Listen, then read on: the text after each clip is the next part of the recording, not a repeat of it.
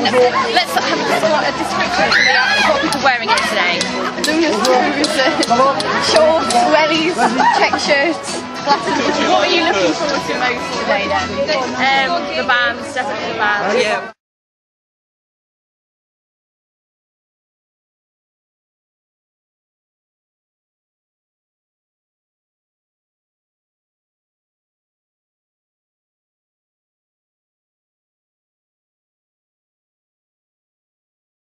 I think it depends on the situation.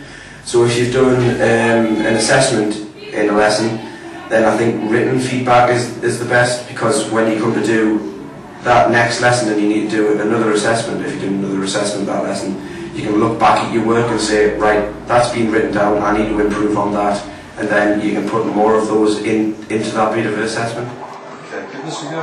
You got it. Don't try that at home. Okay, the other dangerous thing about gases is if you get loads of gas built up, which we've got in these bubbles here, we can get a big fireball, and what we're going to do is set fire to that on someone's hand. So, we've got loads of bubbles of methane gas here, great. Yeah, but you need to have eye protection. Yeah, On the way. do this. Take the bubbles off the bottom, get your thumb out of the way.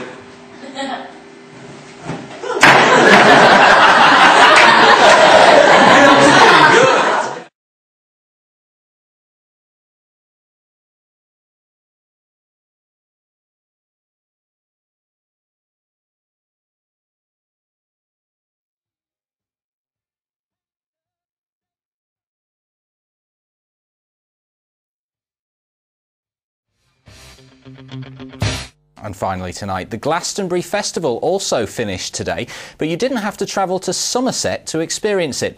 A school near Consett in County Durham held its own version, as Richard Solkeld now reports. They've got the rock, and the roll, and the wellies. Moorside Community Technology College transformed its playground into a mini Glastonbury. My daughter went to the Glastonbury Festival last year. She came back and she said, "Dad, I've had a great idea for your next non-uniform day. Come to school dressed as if you're going to the Glastonbury Festival." So here we are, it's the first day of the real Glastonbury Festival, and we're commemorating that in Moorside. As well as the usual sights and sounds you'd expect at Glastonbury, the school even secured a special video message from the Glastonbury organiser, Michael Evis. Friday here, it will be our first day, the festival, the first day of the festival, and but you're, I believe, all going to go dressed up to school as if you're going to Glastonbury.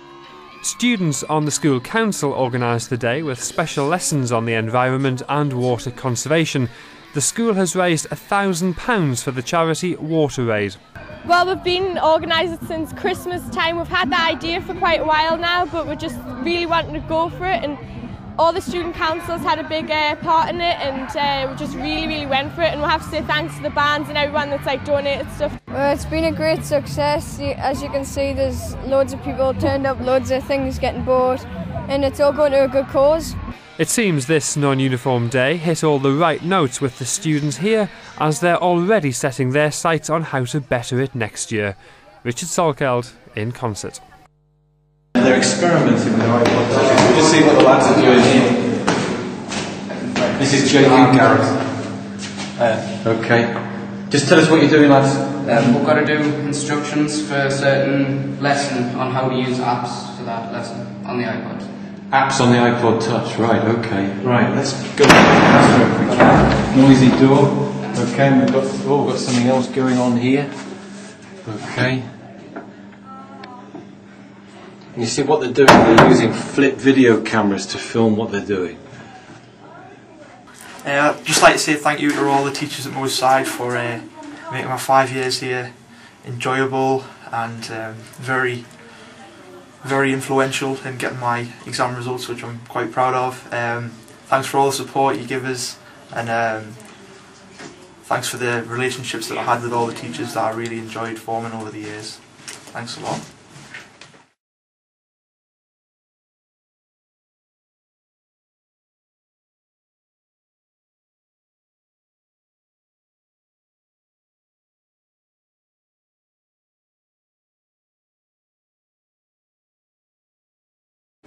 Hiya, I would just like to say a big thank you to all the teachers for giving us the results that I've got, especially to Mr Allen and Mr Jamieson, because they're the main ones that I need to get on my course of college.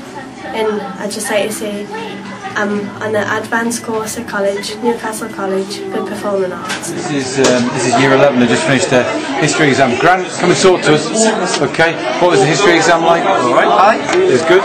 Good, okay. You got an A? Also. Good man. Okay. And what we've got here is a rehearsal for Ernie's Incredible Hallucinations, which is a play we're doing at the end of term. And you can see that Mrs Southgate's directing it. The gym's a nice space to use for this. Let's get a bit closer to hear what she's saying. Right, now the safest way to do that. Yes, because you've just beaten him, right? So they.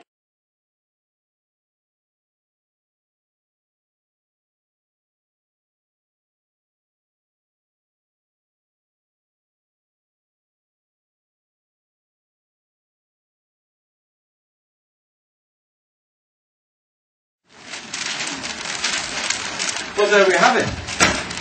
I hope you've enjoyed our virtual look round Moorside, and you've particularly enjoyed seeing some of the hotspots of creativity that we have on offer here. And there's a lot more, so maybe I'll do this again one day.